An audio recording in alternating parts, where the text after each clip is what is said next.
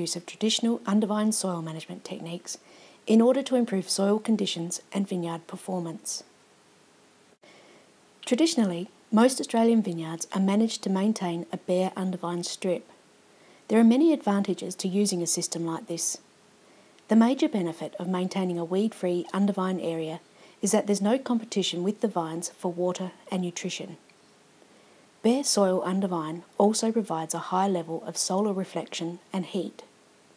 In some situations, this may protect vines against spring frost. A clear herbicided Undervine strip is relatively easy to manage and cost-effective to maintain. A bare soil Undervine also comes with disadvantages. Long-term reliance on synthetic herbicides can lead to herbicide resistance in weeds. It's important to follow a herbicide resistance management strategy to avoid this occurring. Plant roots provide many important functions in soil.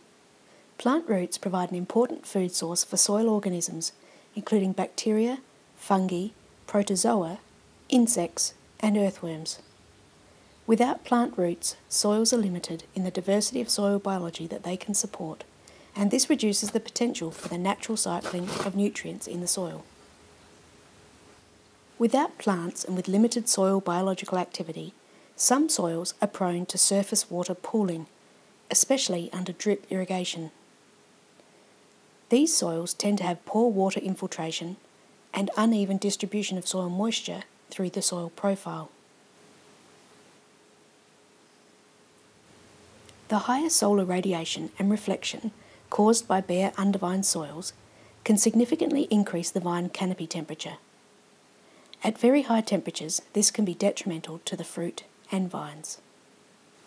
Two alternatives to bare Undervine soils include allowing plants to grow under the vines and the use of compost and mulch. Plant roots can penetrate compact soils and provide a pathway for water to infiltrate.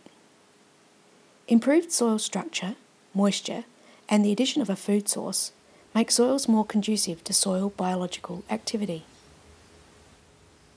Plants grown under vines compete with the vines for soil moisture and nutrients. If the competition is great, vines may have decreased shoot growth and yield. This is exacerbated when water supplies are limited.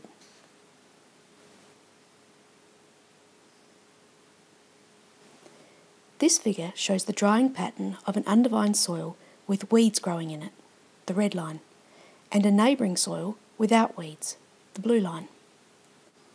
It's clear that the soil with the weeds growing in it is drier than the weed-free soil. In this vineyard, despite early season increases in soil biological activity, which was beneficial in the vineyard, the vines growing with Undervine weeds for 4 years had a 30% decrease in yield with no improvement in fruit or wine composition. In some cases where vine growth is excessively vigorous or yield is very high, reductions in canopy growth and yield may have a positive effect on overall vine balance and improved fruit and wine composition. Changes to Undervine soil management requires evaluation of the risks and benefits to soil condition and vine performance. Additional resources to assist your decision making can be accessed at the following websites: